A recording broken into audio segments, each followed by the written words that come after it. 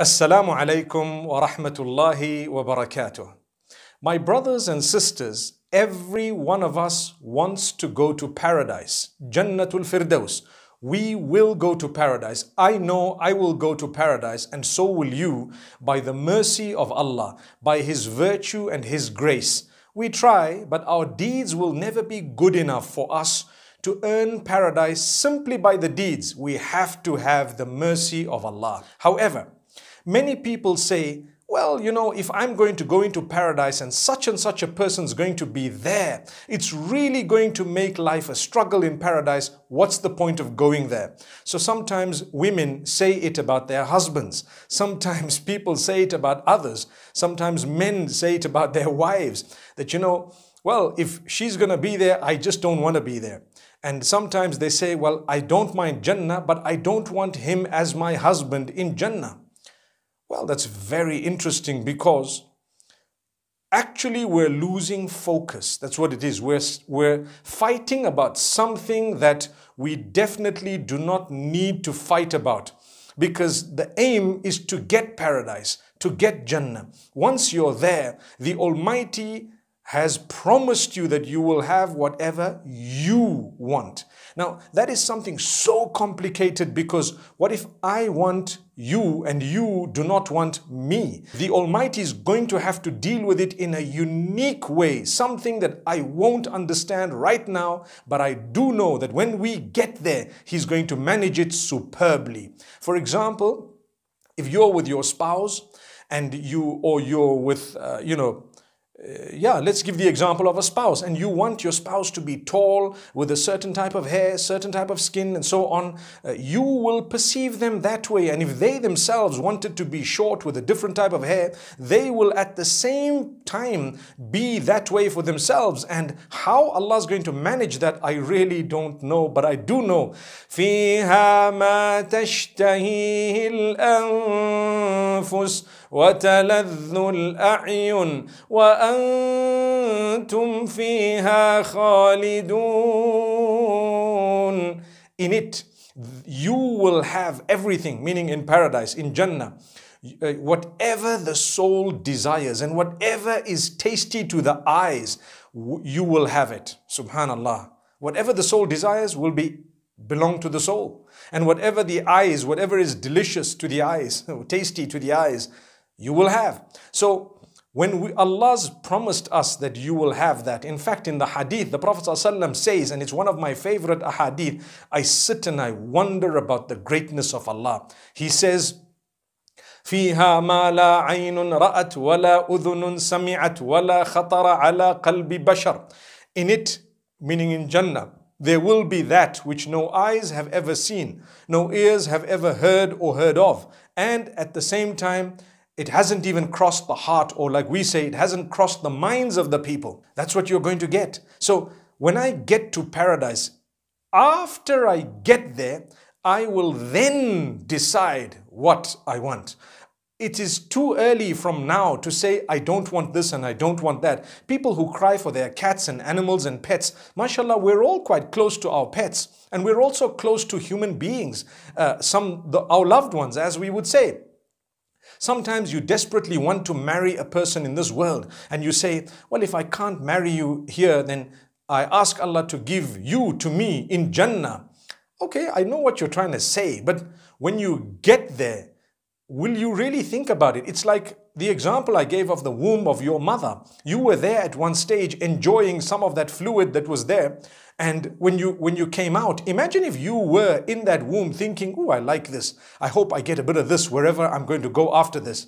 When you came out into the world, if someone had to present to you that fluid and say, this is what you really liked, you're probably going to puke, subhanallah. So I'm thinking that when Allah tells you that, it's going to be amazing, nothing that you've seen in this world is going to be there. It's out of this world. It's like how if someone were to explain to you in the wombs of your mothers that you're going to come out into a world that is absolutely different from this womb. Yet To you, during the time of gestation, you had thought that this womb is everything. It's your world. Perhaps it's the end of the world when you were about to be born, not knowing that you're actually going into the unique, supreme, meaning the beautiful world out there that is totally different from the womb you were in. And it is a life of a different sort. So Allah tells us that the life of the hereafter is also amazing. It's different. You enter it through sakarat, the pangs of death.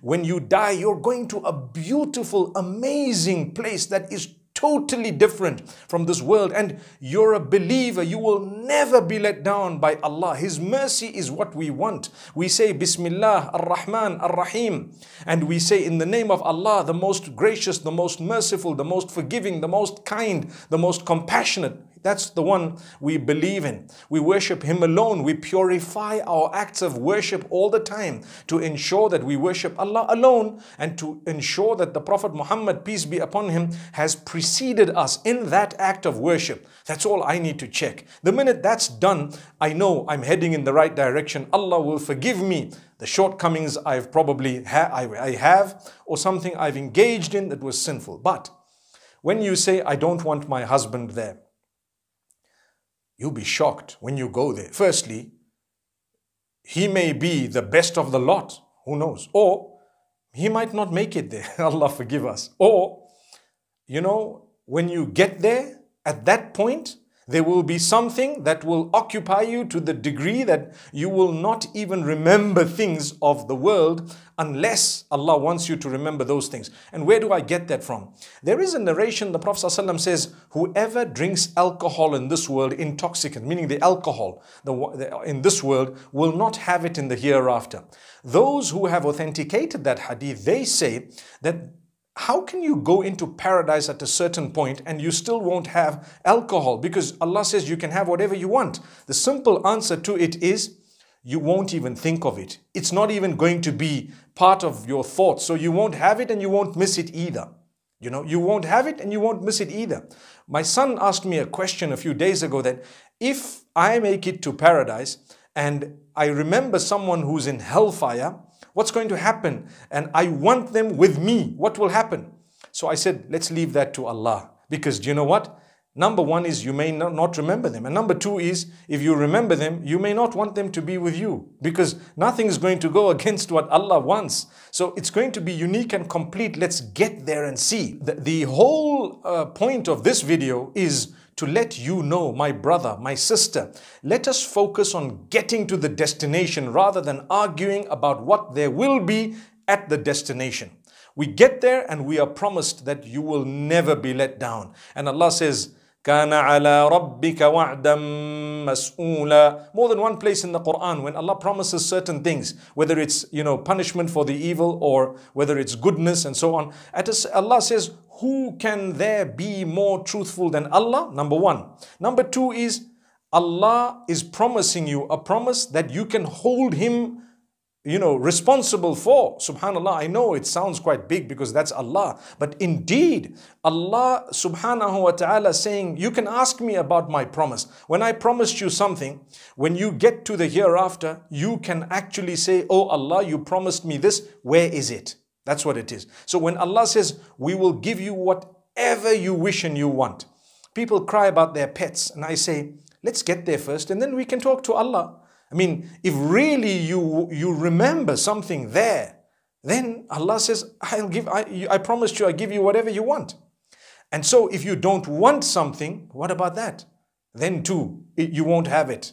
If I really don't want something, there's going to be nothing that's going to irritate me. Now, I didn't say that your spouse is not going to be with you, but I'm saying if at that point, there, in the hereafter, after you get into the place, then you decide you don't want something, then you're not going to have it. Let's get there. Now, the shaitan makes us lose the path by worrying about what's going to be at the destination. Please, my brothers and sisters, concentrate on the road. A few days ago, I had gone to the mountainous region of Zimbabwe in the east. Absolutely amazing, stunning area. And I had a live session on Instagram where the phone was literally on a holder. I didn't touch it. And I was speaking to people and I saw some people commenting, Shaykh, you're not allowed to touch the phone and you shouldn't do this and it's a bad example for the kids. And trust me, I was concentrating on the road. We have too many potholes here. We have distractions on the road. We have animals that can cross at any time. We have a lot that we need to be concerned about. We've got to keep looking to the sides, to the back and so on, the rear view mirrors. And so I was concentrating on the path, because if I didn't, I probably wouldn't have made it. May Allah grant us ease. Same applies to us. When you're heading to Jannah, if you don't concentrate on the road, you're probably going to make an accident somewhere in the way. And who knows, you either delay your trip or you don't make it there. So may Allah grant us a beautiful understanding. You know what? Who knows? It's amazing. I can't tell you this person's going to be with you or not going to be with you. I can tell you when you get to Allah, He will give you what you want at that point. It's too early to speak right now. So don't come to me and say, who will I be with? You know, if someone's had a wife or a husband, they've passed on, they had another one or something, who are you going to be with? Trust me, Allah will grant you what you wish at the time. There are narrations that explain a few things, but let's put those aside for a moment and let me guarantee you, when you get to Jannah, you will never be let down. Impossible. There is nothing at that point that you want that you will not have, and that you don't want that you will be forced to have. Remember that. You'll just be basking in your glories. May Allah subhanahu wa ta'ala grant us that day. May He grant us paradise, and inshallah, when we get there, we meet. And when we meet, subhanallah, we will be talking about the days we were preparing to meet in the hereafter. Inshallah, inshallah. أقول قولي هذا وصلى الله على نبينا محمد والسلام عليكم ورحمة الله وبركاته.